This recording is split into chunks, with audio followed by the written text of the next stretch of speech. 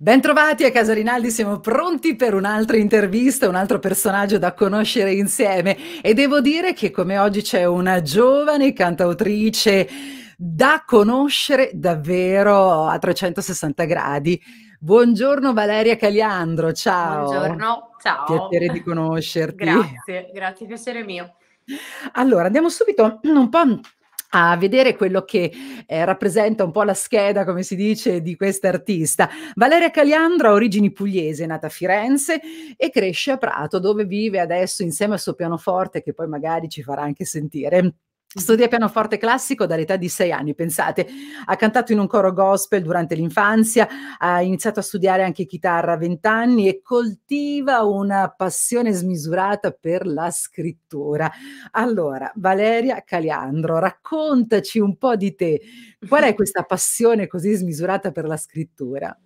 Allora io, diciamo che prima della scrittura sicuramente, ho avuto questo amore smisurato per la musica fin da quando ero molto piccola. Si dice che io, cantassi e suonassi in casa già dai 3, 4 anni, facessi finta di farlo, cioè già mi sentivo nel ruolo e non sapendo assolutamente farlo, quindi ero una bambina stonata, che si sentiva un piccolo Beethoven e alla fine, per fortuna, insomma, mi hanno dato gli strumenti per imparare a farlo. Durante l'adolescenza invece comincio proprio a scrivere questi piccoli racconti, anche grazie ai concorsi che le scuole cominciavano a proporre, nelle scuole superiori, questi concorsi letterari di racconti. E io amavo scrivere storie, amavo proprio scrivere piccoli forma racconto. Nel tempo ho, diciamo, unito queste due passioni, questa passione della musica, che in realtà condividevo anche con mio fratello, anche lui musicista, e quindi già da piccoli ci improvvisavamo cantautori, scrivevamo canzoni così come gioco, e niente, piano piano queste due passioni si sono unite in un corpo unico, direi, e sono diventate proprio la scrittura di canzoni, insomma, hanno fatto di me una cantautrice. Ecco, una cantautrice toscana che si sente anche con questo accento simpaticissimo. Negli anni hai avuto l'opportunità di conoscere e condividere il palco con grandi artisti, parliamo di Francesco De Gregori. Che Mm. cosa ci dici di lui? Allora, io ho avuto la fortuna di conoscere Francesco De Gregori attraverso il mio ex produttore artistico, che è Lorenzo Tommasini, che Sì. attualmente tuttora è il suo fonico. Ah, Durante le registrazioni del mio scorso disco, che è La seducente assenza, mi sono trovata in studio ad incontrarlo, a condividere con lui anche dei pasti, insomma, delle scene dopo la registrazione. Io registravo il mio disco in studio, lui stava registrando il disco delle traduzioni delle canzoni di Bob Dylan, sì. uscito qualche anno fa. E durante queste piacevolissime scene lui ha questo gesto nei miei confronti di totale generosità, in cui mi chiede di aprirgli una data in Toscana per fare qualcosa, diciamo, per i giovani artisti emergenti. Io ovviamente in quel momento ero molto emozionata e grata, e ovviamente ho risposto chiaramente di sì, con non poca timidezza, e ho avuto questa grande opportunità con lui, che oltretutto è stato molto attento durante il concerto. Mh. E dopo, insomma, ricordo questo abbraccio, questa mano grande, questa eleganza. Cosa ti ha eh, insegnato De Gregori? Mi ha insegnato sicuramente a, se ricordo, attraverso, insomma, i dialoghi con lui, che mi raccontava anche, negli anni, la sua difficoltà di avere a che fare con il pubblico. È famoso delle volte anche per Sì. questo, no, Infatti lo chiamano il principe, no, perché esatto. sempre Però mi ha insegnato, mi ricordo molto nitidamente questa frase di lui che mi dice che nel tempo ha imparato a sorridere, e a forza di farlo questo sorriso è diventato vero, e quindi di saper in qualche modo fronteggiare anche nei momenti di difficoltà il pubblico, che non sempre magari rispetta o capisce quello che uno sta vivendo in quel momento, insomma. Quindi questo senso di leggerezza mi ha insegnato. Bello. Valeria Caliandro poi ha collaborato anche, o meglio, ha aperto i concerti in Toscana di Carmen Consoli, che se poi guardiamo Valeria e Carmen Consoli c'hanno una somiglianza, sembrate un po' sorelle, no? Allora, anche questa esperienza, raccontami. Questa esperienza è stata davvero una delle più toccanti e importanti della mia vita artistica, sicuramente, perché mi trovavo qui nella mia città, a Prato, ad aprirle un concerto e durante la mia esibizione, molto nuda, pianoforte e voce, come sono solita poi suonare anche dal vivo, pare che lei si sia affacciata dal suo camerino dicendo, esclamando in siciliano: "Ma chi è questa? Sembra un disco". E ha avuto questa Sì. attrazione verso la mia musica, effettivamente molto spontanea, e quando ci siamo trovati a parlare dopo, lei mi ha anche lì invitato ad aprire le sue date toscane di quella che all'epoca era la sua tournée teatrale di Eco di Sirene Tour. Io scambio il mio numero alla sua assistente, lì per lì penso che sia una richiesta di circostanza, dico no, non avverrà mai, e invece puntuali dopo 6 mesi mi chiamano e mi rinnovano questo invito veramente, e io mi trovo effettivamente in dei teatri meravigliosi toscani come la Pergola e il teatro a Pescia, ad aprirle i concerti davvero con tutto il suo numerosissimo e calorosissimo pubblico. È stata davvero una esperienza toccante e molto emozionante. E quindi chi ti ascolta praticamente si innamora di te, questo è un dato di fatto. Allora, la mia musica io credo che funzioni molto dal vivo, cioè questo credo di averlo capito in tanti anni Un che valore aggiunto il vivo.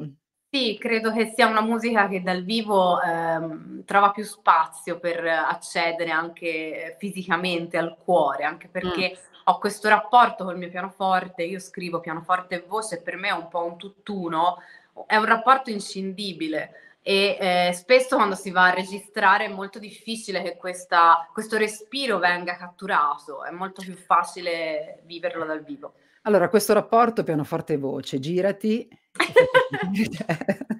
Ora sono un po' scomoda, ma ce la posso fare. Sì. Vuoi che accenni qualcosa? Allora, mi puoi accennare Firmamento? Sì, potrebbe essere, anche se, come avrai sentito, è molto diversa da una versione piano e voce, ma ne faccio Sì. magari un pezzettino. Ora vediamo se riesco a rinfilarla.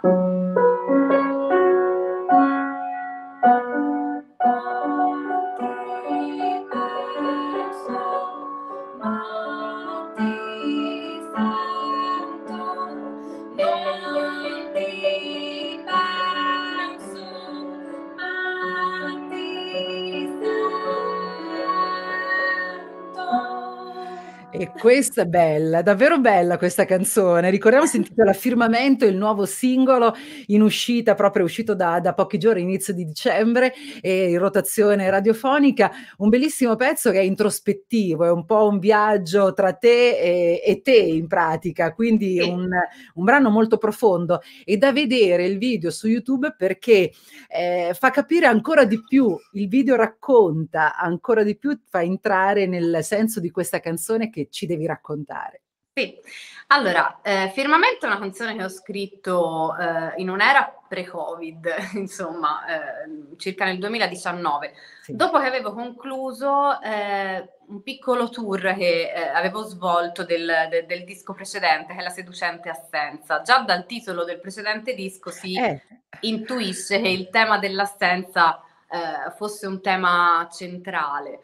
Probabilmente quando mi sono trovata a scrivere Firmamento ancora non avevo esaurito, diciamo, completamente il tema, e dopo tanto tempo che non scrivevo una canzone, di getto in mezz'ora, in modo molto istintivo, è uscita fuori Firmamento, che ancora trattava il tema dell'assenza. Non è un'assenza, come ho risposto anche ad alcune interviste in queste settimane, intesa come un ripiegamento su se stessi, una mancanza dilaniante, è più una legittimazione, un guardare in faccia questa assenza, un riconoscerle uno spazio. In realtà anche un corpo, l'assenza ce l'ha un corpo. È vero che ce l'ha un corpo. In effetti quello che ti volevo chiedere io, hai Sì. perso qualche cosa che vorresti riacciuffare?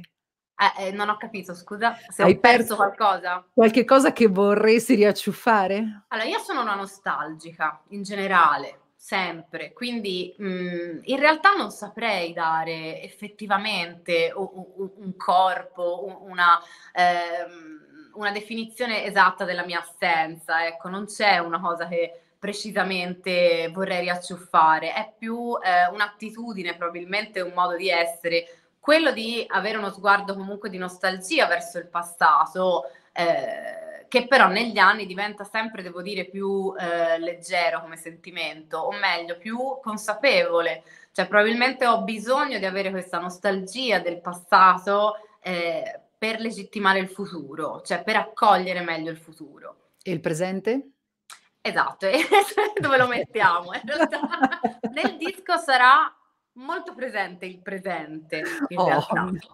brava, anche Sì, perché ci dimentichiamo, no, siamo talmente indaffarati a vivere questa nostra vita che cerchiamo di progettare il futuro, abbiamo del rammarico magari con il passato, ma ci dimentichiamo di vivere questo benedetto presente che è fondamentale, no, perché esatto. fermarsi un attimo, come nel video della stanza, il video della canzone Firmamento, tu sei con il tuo alter ego praticamente che ti riabbracci e che vivi il presente lì.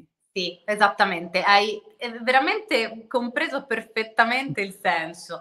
Il video vuole proprio fare questo, cioè, riabbracciare una presenza che in realtà, è un doppelganger, ma non si sa bene se venga dal passato o dal futuro, è semplicemente appunto questo senso di, mancanza, di vuoto incarnato, ed è un guardarlo negli occhi, è un parlargli, è un abbracciarlo, è, un prenderci contatto per poi andare oltre, cioè per poi proseguire insomma nella propria esistenza. È vero, e poi quegli abbracci che ci mancano ormai da troppo tempo, perché Verissimo, quel contatto che c'è stato tolto e vorremmo poter riaverlo, riappropriarci di quel contatto. Allora verissimo. Valeria, progetti per il futuro, adesso c'è la promozione di questo firmamento, ma Mh. progetti per il futuro, un album, qualche altra collaborazione?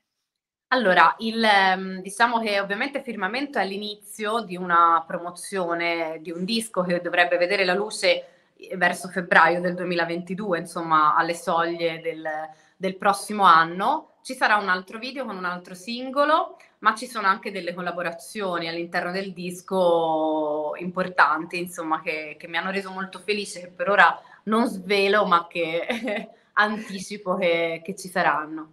Ma che tornerai a raccontarci, anche perché Volentierissimo, questo molto volentieri. il mio numero ce l'hai, Sì, quando arriva manda un messaggino, ci sono e io ti sì, accolgo a braccia aperte perché davvero, la canzone Firmamento, l'ho sentita, quindi non ti conoscevo, ho visto il video che potete trovare tutti quanti su YouTube, cercate Firmamento, cercate Valeria Caliandro, amate, ascoltate, non guardate così, ascoltate e anche l'immagine che lei fa percepire davvero bene con questo video. Dove ti possiamo trovare oltre che YouTube? su tutti i social, quindi su Instagram e su Facebook senz'altro, sono sempre costantemente aggiornate le pagine. Perfetto, Valeria Caliandro, Firmamento, il suo nuovo singolo. Grazie per essere stata con noi. Un abbraccio, ciao. Grazie tante a te, ciao. Ciao.